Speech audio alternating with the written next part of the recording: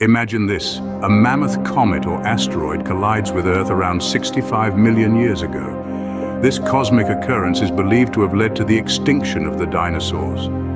But the story doesn't end there.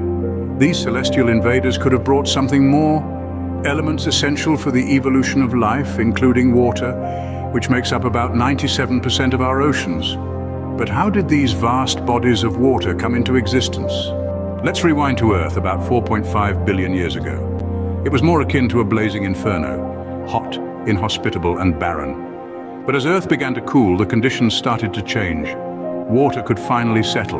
But how did we progress from mere traces of water to expansive oceans? Comets and asteroids made up of water could have played a part in the formation of our oceans. Recent discoveries lend credence to this theory, hinting that the water in our oceans might have come from icy celestial travel.